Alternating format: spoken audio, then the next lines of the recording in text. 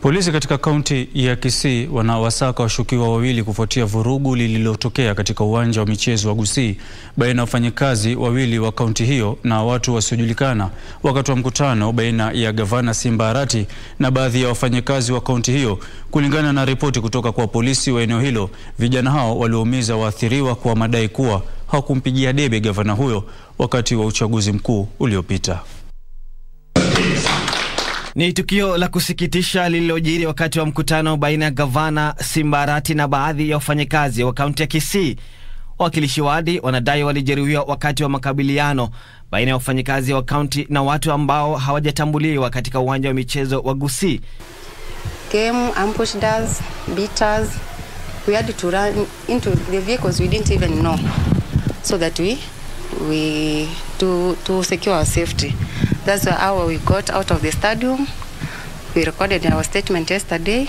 Polisi walifika katika uwanja huo ambapo gavana Simba Arati alikuwa akiendelea na shughuli za kikazi na kuwanusuru waathiriwa wa shambulizi hilo. Hata hivyo, Arati alijitenga na vurumai hizo, akisema kuwa baadhi ya wanasiasa kutoka kaunti hiyo wanawachochea wafanyikazi wa kaunti. I was not chasing anybody home. These are idle staff who have been in those offices doing nothing. But I know for sure it's not about the staff I met yesterday. It's about people who are now scared that I'm engaging the national government.